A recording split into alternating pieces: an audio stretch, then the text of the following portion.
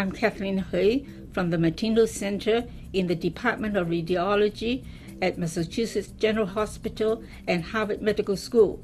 Today, we will show you a procedure for functional magnetic resonance imaging during acupuncture stimulation. When we first started to apply fMRI to image the effects of acupuncture on the brain, we had no idea what the data would look like. Over the years, we have built a database of acupuncture with fMRI monitoring at several major acupuncture points in approximately 200 subjects in health and in disease, providing a strong foundation for future studies. Dr. Kenneth Kwong, MRI physicist from the Martino Center, directed the fMRI imaging in these studies. He will be delivering the concluding remarks. Ming Lee, practicing acupuncturist and research acupuncturist at the center, will perform the acupuncture procedures. Dr. Vitaly Nepedo, expert in acupuncture fMRI at the center, will demonstrate the data acquisition process with physiological monitoring. So, let's get started.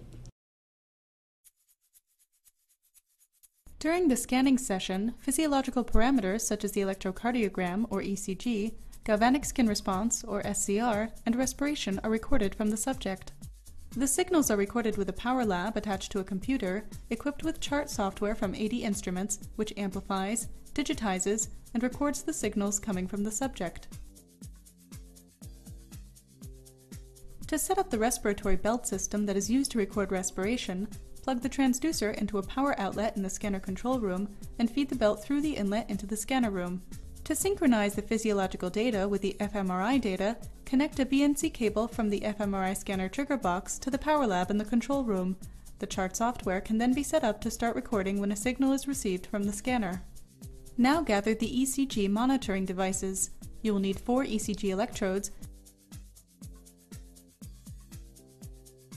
and an ECG cable connected to an MRI-compatible rolling portable cart.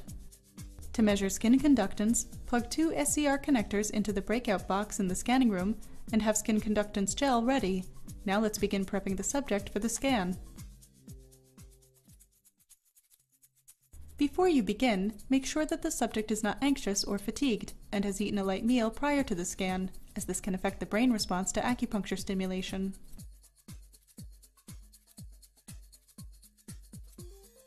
Bring the subject into the scanner room and have them insert earplugs to protect their ears from the noise of the scanner. Now place the subject onto the scanner bed and use cushioned supports to immobilize their head. Acupuncture scans are especially susceptible to head motion artifacts because of their low signal-to-noise ratio. To reduce body motion, place a support under the subject's knees to keep the heels from touching the surface of the stretcher. Fasten the head coil and make final adjustments to the support cushions to ensure that the subject is comfortable. Because an average session lasts 2 hours, comfort is vital for uninterrupted scanning. MRI-compatible physiological monitoring can be performed during scanning if desired. ECG signal quality should be verified before recording. In this demonstration, we are using a 1.5 Tesla Siemens Avanto MRI system equipped for echoplanar imaging with a standard quadratic head coil. For studies with acupuncture stimulation, thinner brain slices should be acquired to reduce susceptibility artifacts. Use slices 3 mm thick with a 0.6 mm or 0.75 mm gap in the sagittal or axial orientation to cover the entire brain, including the brainstem and cerebellum. Acquire functional scans with a T2 weighted gradient echo sequence with a repetition time, or TR, of 4 seconds and an echo time, or TE, of 30 milliseconds, field of view, or FOV, 200 mm, matrix 64 by 64, and flip angle 90. The shorter TE helps reduce susceptibility artifacts while the relatively long TR permits whole brain coverage with high spatial resolution. The amygdala, hippocampus, ventromedial prefrontal cortex, and subgenual areas located at the base of the brain are particularly susceptible to signal loss. Check the echoplanar images to ensure good coverage in these regions. Using a 1.5 Tesla instead of higher field strength magnets for data collection will help to minimize such artifacts for specialized studies. Be sure to precede image collection by at least 4 dummy scans to allow for equilibration of the fMRI signal. Now let's see how to perform acupuncture during an fMRI experiment.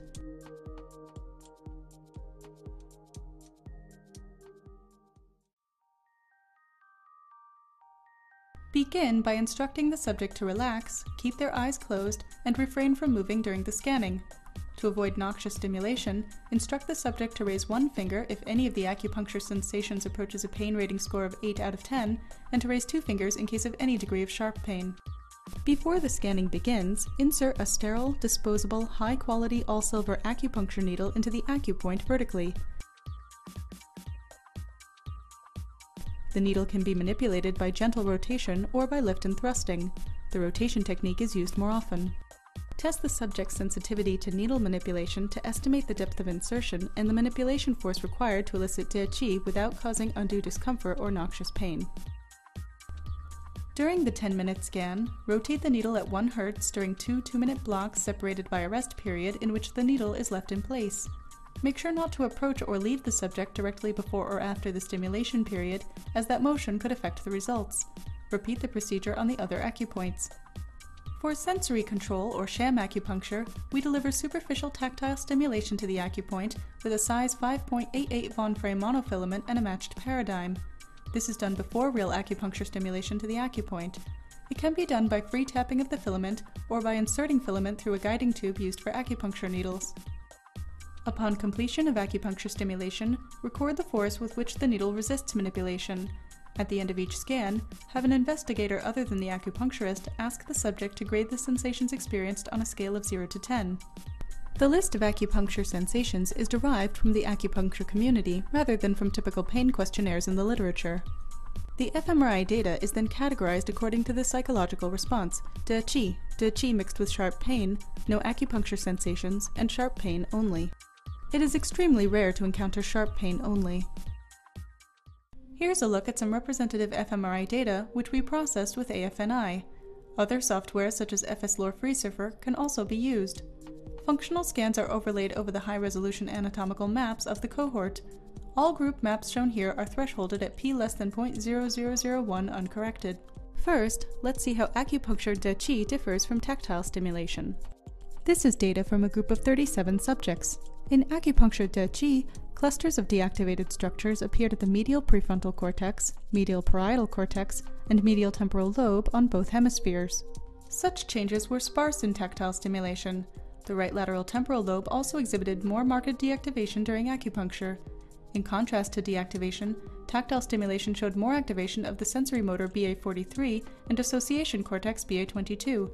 The right anterior insula was paradoxically activated during acupuncture, but not tactile stimulation. Here we see the correlation between the psychophysical and hemodynamic response. This graph represents acupuncture De Qi compared to De Qi plus sharp pain. The prominent deactivation of the medial prefrontal cortex, medial parietal cortex, and medial temporal lobe seen with De Qi absent pain was attenuated in the presence of pain. With pain, activation of the sensory motor and association cortices became more prominent, and a subset of the limbic regions, such as the middle cingulate supplemental motor area, posterior cingulated BA23, amygdala, and cerebellar vermis became activated. Activation of the insula in De Qi was localized to the right anterior division, while activation in pain did not show specific localizations. Here we see overlap of limbic-paralimbic neocortical networks, or LPNN, from 48 subjects during acupuncture stimulation with the default mode network, or DMN. The clusters of deactivated regions during acupuncture stimulation in the medial prefrontal cortex, medial parietal cortex, and temporal lobe of the LPNN by general linear model analysis and by model-free fuzzy cluster analysis showed marked similarity with the core regions of the DMN.